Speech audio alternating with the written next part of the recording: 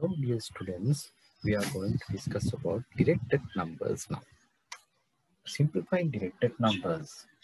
Positive 6 addition positive 4.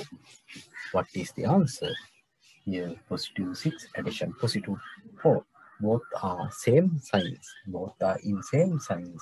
Therefore you add them. Then it is positive 10. Suppose this is positive negative 6 addition negative 4. Both are in same signs. Negative 6 addition negative 4. Both are same negative. Therefore adding negatives together negative 10. Suppose this one is given as positive 6 addition negative 4. Now this is positive, this is negative. They are in different signs. What you should do, you have to take the difference. Okay? You have to take the difference. What is the difference between 6 and 4? It is 2, right? You take the difference, 2.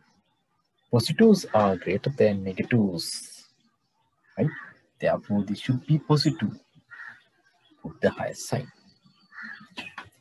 Suppose this one, negative 6 addition positive 4. Then you have to take difference. This is negative, this is positive. They are in different signs. You have to take the difference. 6, 4. The difference is again 2. But in this case, negatives are greater than positives. So the answer should be in negative. Right? Okay. Thank you for your participation.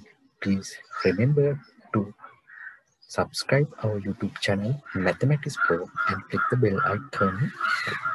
Okay, see you again. Bye.